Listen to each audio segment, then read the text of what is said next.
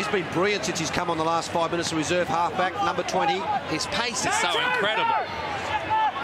Getty is going back to his feet and trying to get back to the defensive line. Pretorius short ball. That's to Muller. That's Fleurs knocked forward.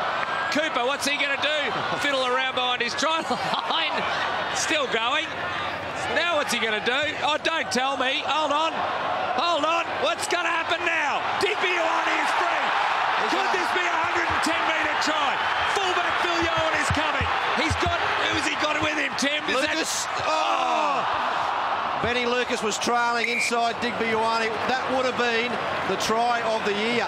Oh, that's after. How's you and McKenzie going? The kick pass behind your try line after you have a fiddle with it. Oh, my goodness. I tell you what, you can only do that when you're 26 points ahead. I don't know. Flores knocked it over. There's about 3 opportunities here. Quade Cooper had to pick it up. He looked up, looked across to his left. I've seen you, Greg Martin, throw a frisbee, that fullback one time playing. Digby Ioane. He had a chance to Louis. He had 105 metres to go. You can see Ben Lucas loom up on the inside now. Take that and you're over. Poor pass, Digby Ioane after running 40.